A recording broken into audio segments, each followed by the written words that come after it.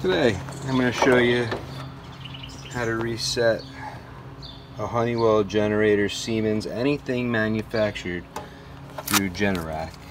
If somebody doesn't activate, they hit escape instead of activate, you get this. And well, you cannot set it to auto. No matter what you do,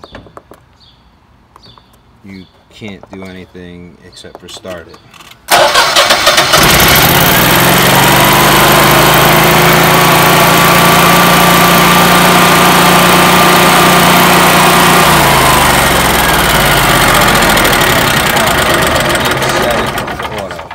This generator will never go on and off when there's a power failure.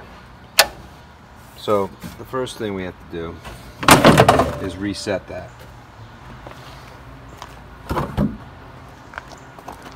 To reset it, we have to take this door off.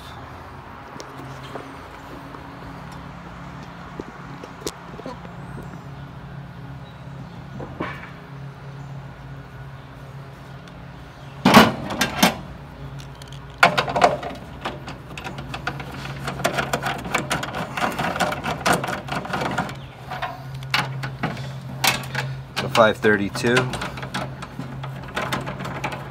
hex key. So you got those two screws.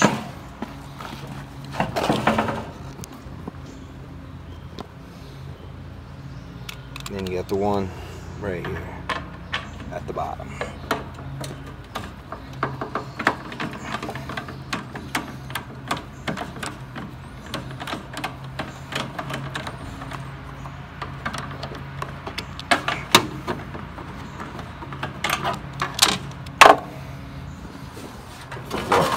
Off and out of the way. To reset this is we have to disconnect the battery and power to our controller so that we can reset it. So a pretty good spot. You'll be able to see most of what I'm doing. So now we're going to disconnect the negative part of the battery, and then we'll go to the next spot. This is a 1/2 inch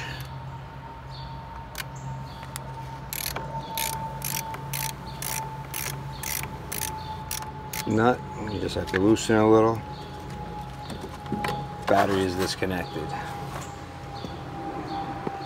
After that, now we have to take the power from the controller. Right here is your power wire. Generator just went off and we have no display. We can plug the generator back in. You will get a little spark as you plug this back in. That goes this way. Okay, we're back on. Now that that's plugged back in, now we reconnect the battery.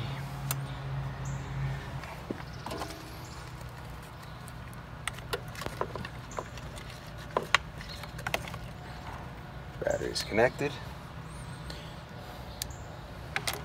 Turn down the battery. Okay. Now we're coming up to the controller. We start with setting the language. It's natural gas. We do want the cold start. And now we activate enter.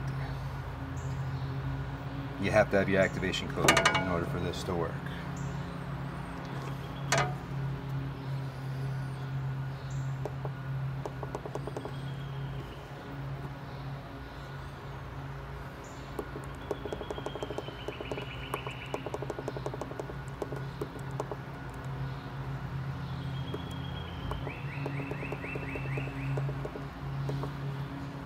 Okay, now we set the time.